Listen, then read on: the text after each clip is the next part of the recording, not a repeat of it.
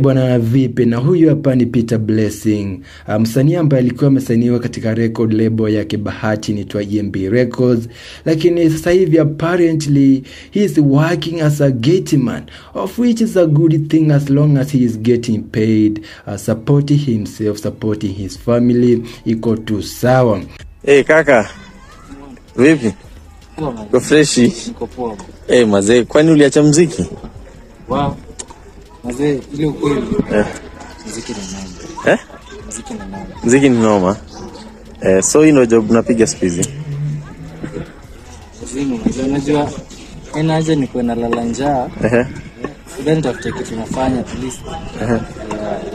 At least ni silali njaa. Ungependa kurudi kwenye muziki pengine? Natamani sana. Natamani sana. Haina noma mwana, mambo yatakuwa fiti. Na matatizo ilianza pale ambapo Peter Blessing aliweza kukosana na Bahati, na hii ilikuwa ni miaka miwili ambayo imepita. Nakumbuka kwamba ilikuwa a very huge thing katika mitandao ya kijamii. Ni story ambayo iliweza kutrend sana katika mitandao ya kijamii, sababu ilikuwa ni kama back and forth situation kati yake Peter Blessing na Bahati. Peter Blessing akisema Bahati amekuwa akimtumia, lakini upande mwingine Bahati anasema Peter Blessing alikuwa disciplined, okay?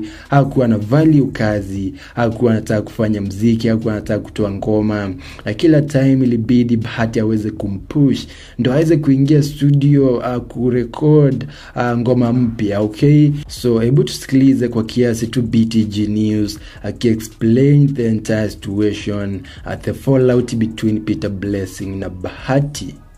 Beginning of his fallout with Peter Blessing. Now, Bahati came through and said that Peter Blessing had totally changed. You know, he had become another person due to his behavior at the workplace, you know, high level of indiscipline, as well as having so much time for ladies, which is not a bad thing, you know, utajuaje ukonomo and stuff. Anyways, Bahati came through and said that this guy had gone as far as having so much time for ladies compared to the time for work, plus money for some snacks on the road. But this guy chose not to go. And when Bahati tried to reach out to his mother, her reply was the one that put him off, bro. Yeah, because Bahati came through and said that Peter Blessing mother said that, hey, mtoto wangu sasa ni mkubwa, amejua kujitafutia. Mamake aliniambia mtoto wangu ni mtu mkubwa na ni mtafutaji, nisijali mahali ameenda. Yeah, and the next thing that Bahati saw is Peter Blessing saying that he is out of EMB Records and asking for fan support in his okay, so ni BTG News yakielezea kile ambacho kilitokea miaka miwili ambayo imepita,